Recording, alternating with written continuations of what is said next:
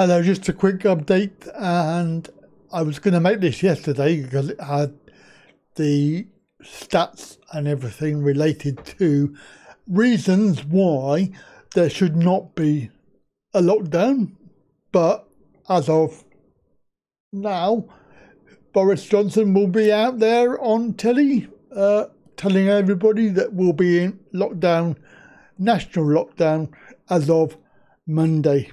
And I can pretty much guarantee that without even looking. It's pretty much foretold. I would be very surprised if it's not going to happen. However, this video is about the reasons why it shouldn't happen. So the Chuckle Brothers are back at it again. They're calling for a national lockdown by Christmas. So Patrick Vallance pushing the Prime Minister, according to various reports. Sage has said that they believe all of England will have to be in Tier 3 by the middle of December. And they're saying that the daily deaths are going to hit 500 within weeks, with the UK.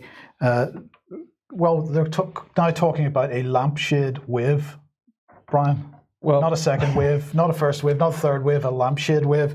It gets better. So MPs also putting pressure for actually how to get out of lockdown, not for increasing. So Boris Johnson stuck between these two, Chuckle Brothers and the MPs from the local area. So let's have a look at the Chuckle Brothers projection here. So there are the deaths so far this year, a bit compressed, but this line that we're putting on screen at the moment is showing where we are presently. Obviously, that first peak, as we've reported before, lockdown deaths, and this is the lampshade wave that they're talking about. So everything underneath the red line is a new batch of lockdown deaths that they're preparing for at the moment. And we'll explain why we say that in a second.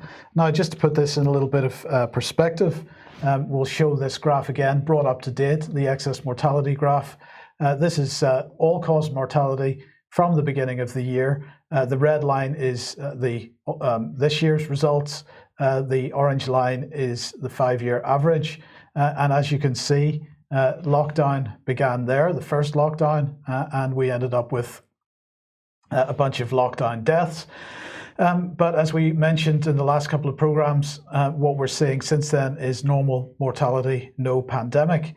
But is that the case? Well, if we look at this week's results, we see a little uptick for this year, for this past week. This is for week 42, as opposed to the 5-year average. So what is going on here? What are we actually seeing? Well, it comes back to the place of death statistics again, and we made the point last week that if you look at the people that are dying in hospitals, it's well below the 5-year average. In care homes, below the 5-year average, but in homes, in private homes, it's well above the 5-year average, and that's where the excess mortality is coming, and therefore that's people dying in their homes. They're not going to hospital, they're not getting the support they need. Now that's for week 41, but the most recent statistics for week 42. So have they changed at all? Well, let's have a look. Here we go. And what we are starting to see now is excess mortality appearing in care homes once again, as well as in private homes, excess mortality above, it's extended further. So still in hospital, below the 5-year average, in private homes, well above the 5-year average. Care homes, we're starting to see it coming above the 5-year average, and in other locations, it's on or around the average. So that's the situation, and this is what's being used to justify calls for further lockdown and claims of whatever they're calling it. What was it they were calling it? A lampshade wave. But let's have a look at this. This is Leeds Teaching Hospitals, because they're saying, they're saying this. They're saying today we have 263 patients on our beds who've tested positive for COVID-19, including 22 in intensive care.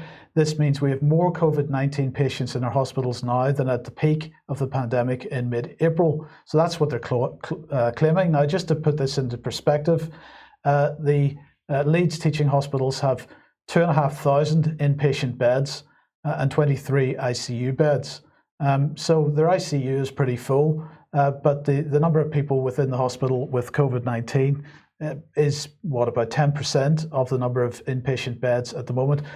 And I want to clarify that, of course, what they're saying is people that have tested positive, that doesn't mean that they have COVID-19 as an actual disease. So they go on to say this. On Tuesday last week, there were 148 patients who tested positive for COVID, which demonstrates how quickly the virus is spreading. Not only is the number of COVID cases increasing, but also so is the rate of increase. We're standing down some planned operations due to current pressures, which means that some patients will have their treatment postponed. Only essential operations are going ahead in most cases. So already we're starting to see the health service shut down, as we did in April. Well, that of course is going to create excess mortality, but this will not be excess mortality from COVID-19. It will be excess mortality from the withdrawal of normal health services from the population. So what's the BBC saying about this? COVID, how busy are hospitals as the second wave rolls in? And the BBC says this, but hospitals are probably far from full. What we can't say, because up-to-date figures are not being published by NHS bosses, is exactly how full hospitals actually are. In recent years, hospitals have had about 90% of beds occupied at any one time. And so this is a really important point, Brian, because, of course, it's really hard to get to the bottom of the statistics, because some statistics are published, other statistics aren't published. From year to year, the publication of statistics, the rules under which have been published has changed. So it's very hard to compare apples with apples. It's practically impossible, in fact. And that admission from the BBC is absolutely key, because, of course, we can't find out exactly what the load is on hospitals, right, except from through a press release or two from a PR department. Right. So even the BBC, that initially was pumping out the government lies and spin over the COVID data, is now getting caught up in the lies and spin, because even it doesn't know what's going on, so it can't even put out a line. Well, look, the line they were putting out in that article in general was very much that the hospitals are under stress and we've got to all be very fearful and so on. But the subheadline there is, but hospitals are probably far from full. Yes. So we've got cognitive dissonance appearing in the BBC. This is a psychological attack on the nation to confuse. I think they reckon that we're going to need all of next year, or they will need all of next year, to completely scramble the minds of the public so that we don't know whether we're coming and going. What are they doing while this is going on? They are killing principally elderly people in their tens of thousands. This is a government that is now involved in genocide, in my opinion. Well, let's just have a look at how far the propaganda has gone. Because here is, of course, well, many people will have seen the advertisements that are on the TV about, getting your flu jab, but this is a typical graphic from the NHS. The flu kills. The flu kills thousands every year. The flu vaccine is the best protection for you and those around you. Just get your free flu jab. Ask your pharmacist or GP if you're eligible. Flu vaccine helps us help you, apparently. But the flu kills. This is the important thing. But does it? Because not according to the Office for National Statistics, there were more deaths due to COVID-19 between January and August 2020 than influenza or pneumonia, they said in their most recent release on deaths. Number of deaths due to influenza, pneumonia or COVID-19 by sex, England and Wales, occurring between 1st of January, 31st of August 2020 and registered by 5th of September 2020. Now, of course, this doesn't include the autumn of 2019, and coming into the winter of 2019, but the peak of the flu season is January and February. So you would expect flu deaths in January. But look, there's the influenza column, and there's nothing in it. Yeah. Where have they all gone? This is very, very strange. Perhaps we could bring Alex in here for a bit of comment on that.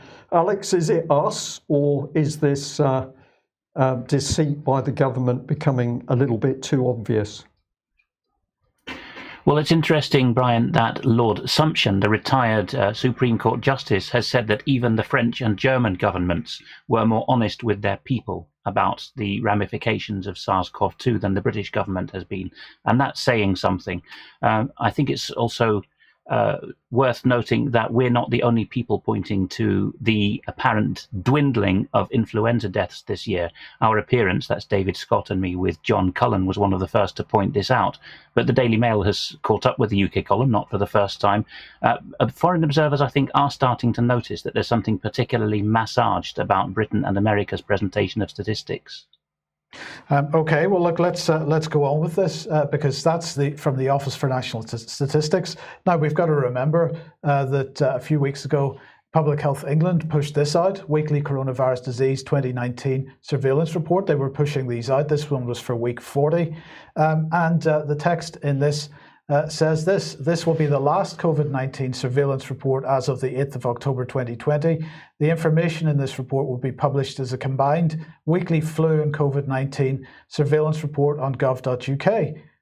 Right. So now they have to combine the two reports because apparently flu has disappeared completely. Well, and it's not just in the UK because look, here is the World Health Organization, and this is their influenza laboratory surveillance information by the Global Influenza Surveillance and Response System. And I want to thank the UKColumn viewer that sent us this through, or that gave me the link to this.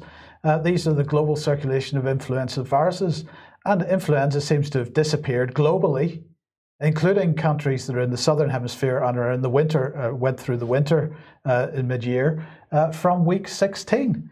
No influenza left on the planet, Brian. This has got to be a success.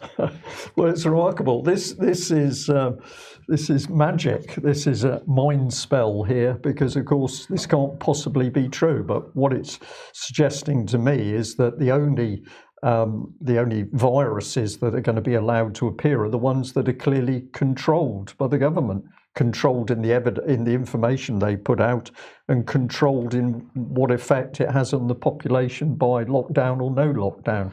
So influenza's gone. COVID-19 is the only thing that exists anymore, and of course the measurement of figures on this, cases, no, positive test doesn't make a case. If we get to the antibodies segment at the end of the programme, we'll explain why that's the case. So there we go. That was the end of the video. It was actually taken from the UK column episode on Friday. So very, very interesting. Have a good day, and I'll catch you later. Bye for now.